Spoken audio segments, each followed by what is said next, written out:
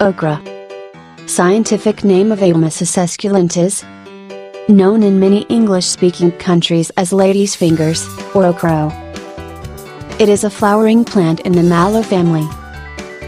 It is valued for its edible green seed pods. The geographical origin of okra is disputed, with supporters of West African, Ethiopian, and South Asian origins.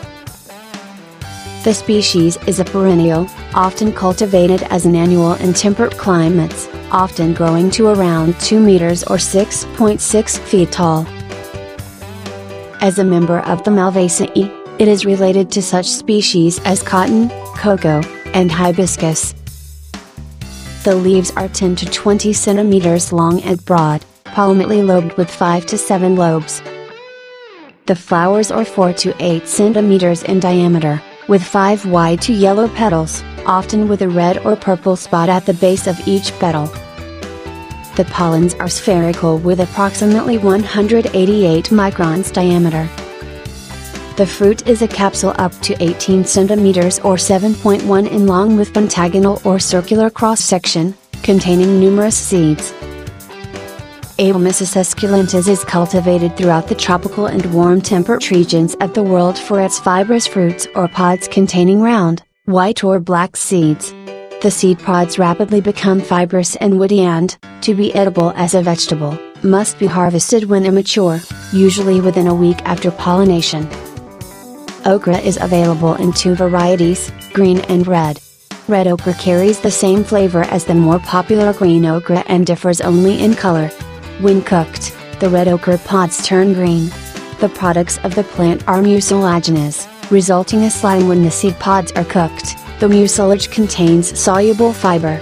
Botanists say to deslime okra it should be cooked with an acid, like vinegar, tomatoes, etc., as the pH changes the mucilage will become less viscous.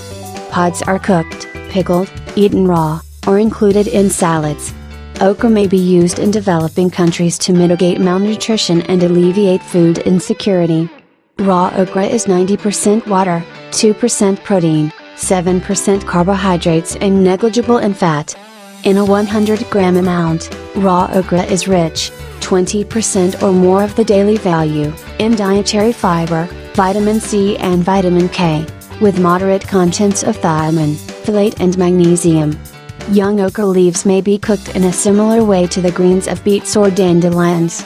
The leaves are also eaten raw in salads. Okra seeds may be roasted and ground to form a caffeine-free substitute for coffee.